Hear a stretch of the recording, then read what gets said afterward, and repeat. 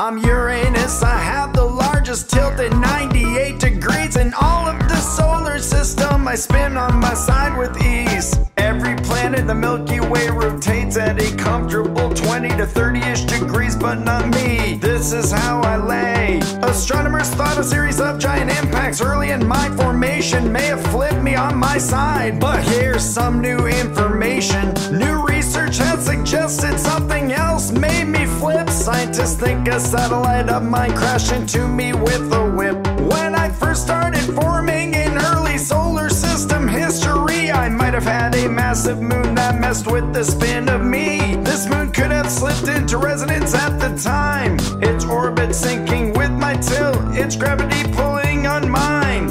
Over the course of a few 100 million years, this large satellite could pull my tilt a full 80 degrees. Yeah, that is right. This moon's orbit over time certainly would continue to shrink and condense, eventually crashing into me like it should.